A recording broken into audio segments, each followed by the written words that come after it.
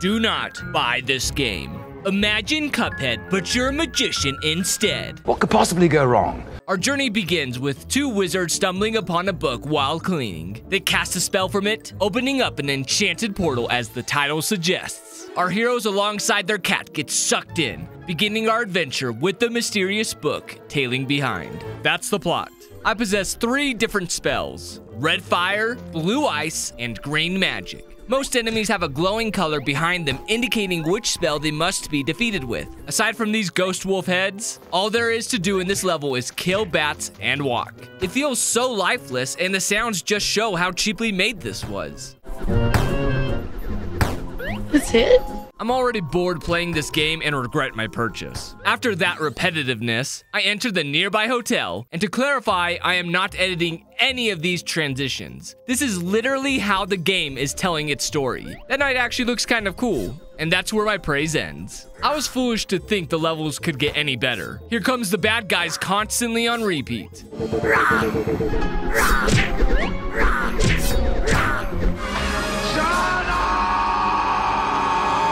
Thank goodness an elevator is in sight. Up we go, and the new creatures here are color-coded spiders. If you stand directly underneath them, they cannot land any web shots on you.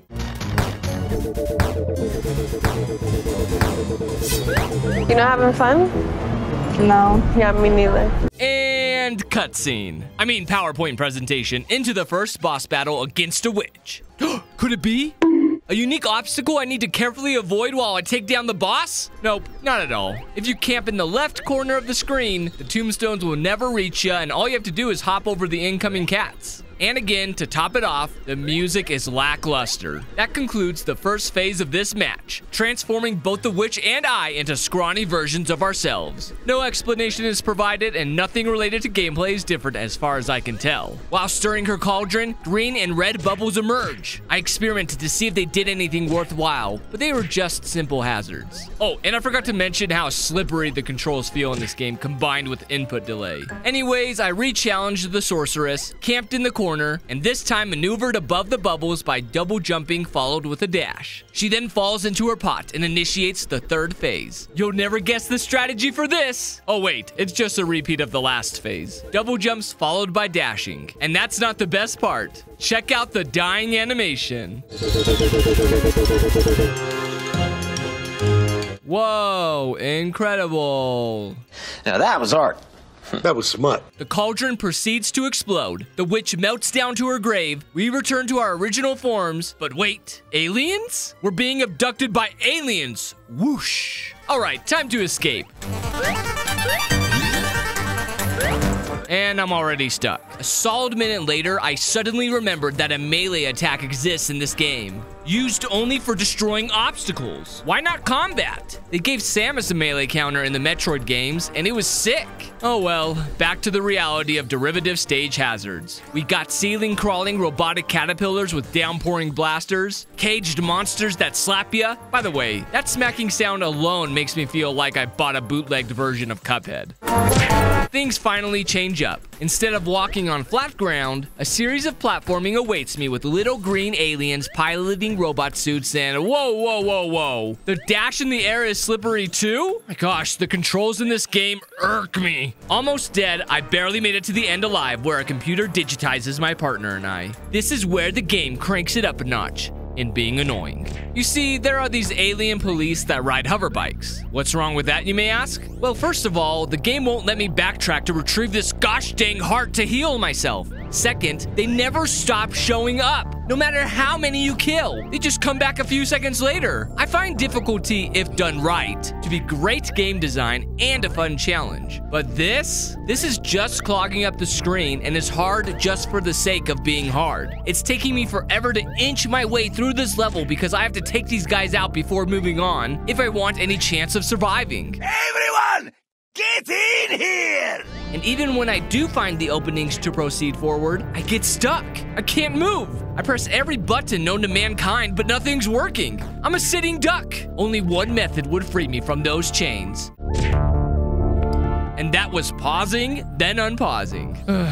At least I now see the light at the end of the tunnel. My partner and I return to the real world inside the UFO. Watch the magic book flee from the scene, which I'm still confused about. Then the game tells me, oh, you thought that was weird? How about a cow controlling the spacecraft? Honestly, that makes the most sense so far, considering cattle and their history with aliens. Look at this cow, though, jamming away at every button they can put their hooves on. It's like a milk tank is button mashing while playing Street Fighter. The dangers here include mini alien ships, falling anvils, and robotic hands chucking bowling balls. Oh no, why are you smiling? What are you up to? DJ Khaled! My character! They can't resist the beats of this subpar music. Backup dancers appear, and I cannot attack or jump while the cow is DJing. All I can do is strafe side to side in hopes of not falling into any holes. It doesn't matter. We end up getting caught anyways, then are shrunk down to miniature size. We quickly summon our broomsticks, then begin the final phase of the boss. It starts off simple enough with the fire from the ray gun, more aliens, and the cow transforming. I thought everything was going well and dandy, but remember, I'm not editing any of the sound here. All that's playing is music. There are no sound effects from any of the attacks. Thus, I died from a laser blast that I had no idea was coming. Again, I am okay with difficulty, but not when it doesn't feel like my fault. Take this Cuphead boss, for example. You can literally hear and see everything coming your way. It's difficult, but over time, you can figure out how to manage it. Gosh, I miss Cuphead. Anywho, I blow through the first phase, dance again, and rematch the cow cyborg by staying high this time. This spot just above the center is perfect for avoiding most of the onslaught of lasers. Defeated, the livestock fires at us with one more attempt, but damages their ship in the process, crash landing us to the surface? They didn't show the crash at all. Why the freak am I expecting anything at this point? Oh look, spinning monkey PNGs. I paid $20 for this. At least one carrying a wooden bazooka looks better. Excuse me? I get the devs don't want me to go past this point until the chimp is gone, but put up a visual barrier or something. This crocodile section is looking pretty good though, and they're not messing around. Reminds me of that nostalgic Whack-A-Croc arcade game. Nothing to see here, just some disappearing monkey PNGs. More gators. And look at all these mosquitoes on screen at the same time. What was I supposed to do? Now check this out. Same exact section, yet nowhere near the same amount of mosquitoes as shown earlier. Why is this game random in that way? Okay, ancient temple time and stellar transition like always. Spikes in the ground? Check. Snakes? Check. Booby trap spears? Check. Rinse and repeat throughout the whole level, and that's all, folks. I still have no clue what this spellbook's ambition is. It breaks a pink jewel, which I'm guessing is important, because now they have a reason to reference the Indiana Jones boulder scene, which, to be fair, I'm guilty of as well. Now, I want to stop the video to give you a moment to guess what the boss of this temple is going to be. A mummy? An archaeologist, perhaps? Maybe a temple guardian monster? No. It's a hermit crab on the beach. This has got to be the most out-of-place boss battle I've witnessed in my entire life. Yes, I know we jumped through a portal, but this feels so forced. Whatever, I gotta focus on the game now. And what I mean by focusing is finding the spot that allows me to cheese the boss easily. Standing right in front of the crab enables me to evade the diving fish by simply standing in place. Jumping takes care of the rest, and if needed, I can block. That's right, you can block.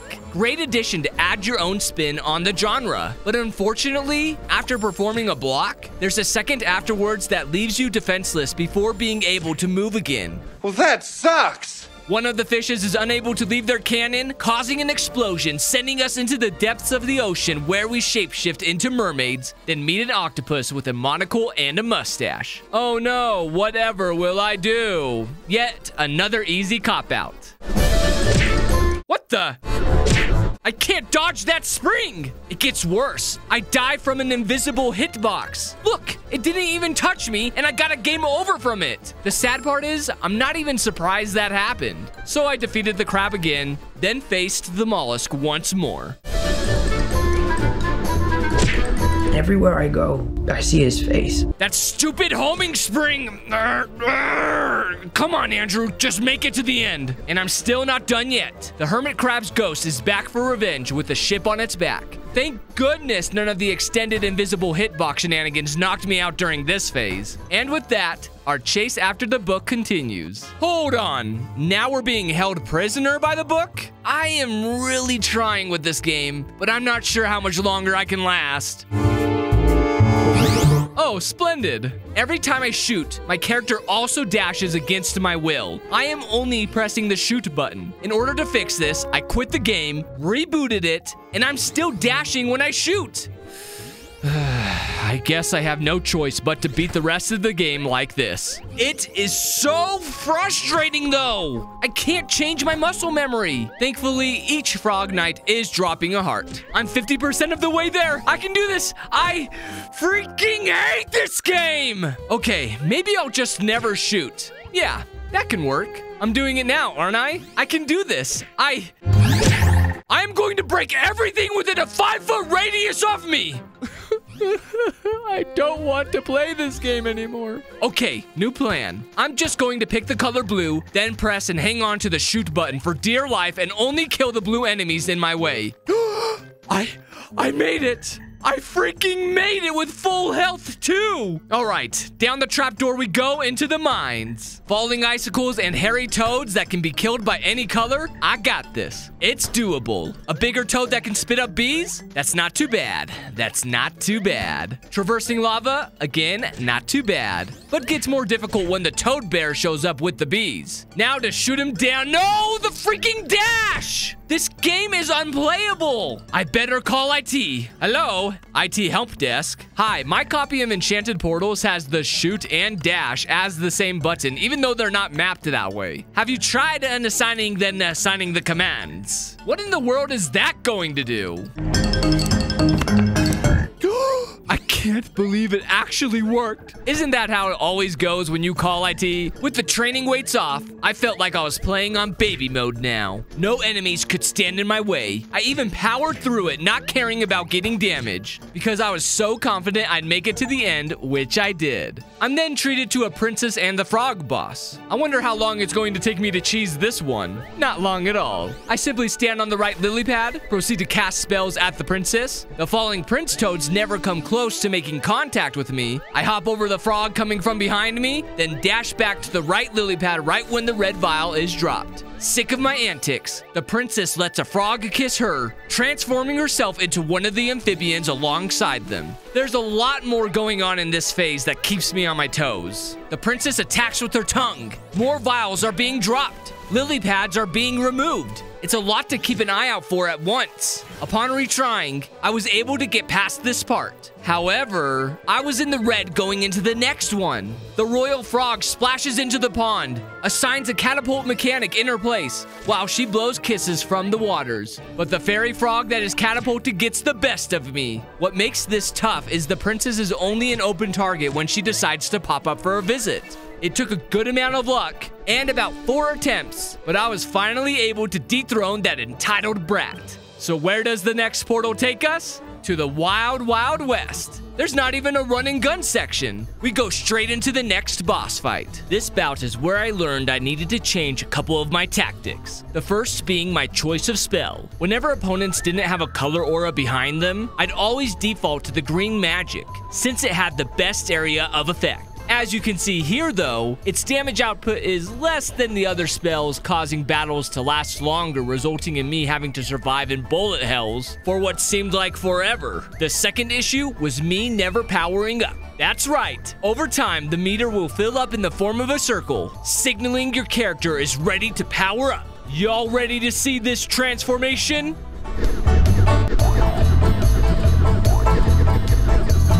Nothing happened.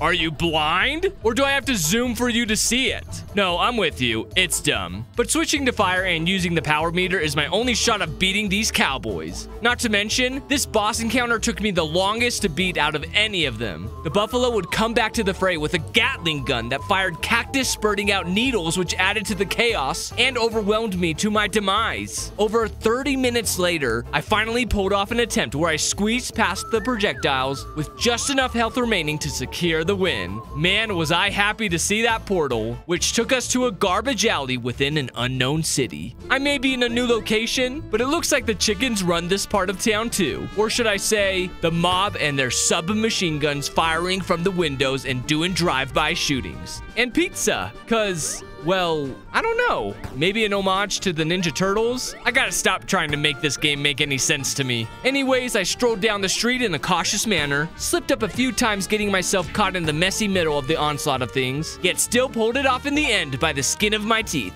Ladies and gentlemen, I now present to you Chicken Johnny Bravo. Man, I'm pretty. Watch out for that blow dart! Actually, that may be the only dart I'll ever have to avoid, because apparently standing off to the side doesn't trigger either of Johnny's chicken sidekicks to even attempt taking a shot at me. This has got to be the easiest boss by far, all thanks to poor programming. I power up, unleash my wrath of fireballs on the foul knight, evade the emerging spikes by double jumping, dashing, then for some reason getting another jump after all of that, and begin his final phase.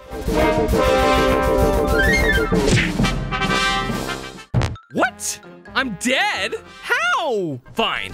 You want to be like that? I'm just gonna camp again, triple jump all I want, and this time not die during the phase transition, for reasons I cannot explain. Johnny Chicken devolves into a caveman with a big stick and dinosaurs flood the screen. I managed to beat it on my first try, watch the rooster fall into the fountain of time, reverts back to an egg, then on the other side of the portal, a familiar piano tune fills my ears. Could it be Ludwig van Beethoven himself? Well, supposedly he was a jerk in real life, so I guess the villainy checks out. Great music though. As you'd expect, musical notes in different shapes and sizes are the basis of his attacks. Our duel is a quick one, tying up his fingers somehow, giving us the opportunity to chase after the book. And now we're in someone's front yard. No cutscene or PowerPoint presentation to introduce us to the Chihuahua here. It gets even better. Watch this.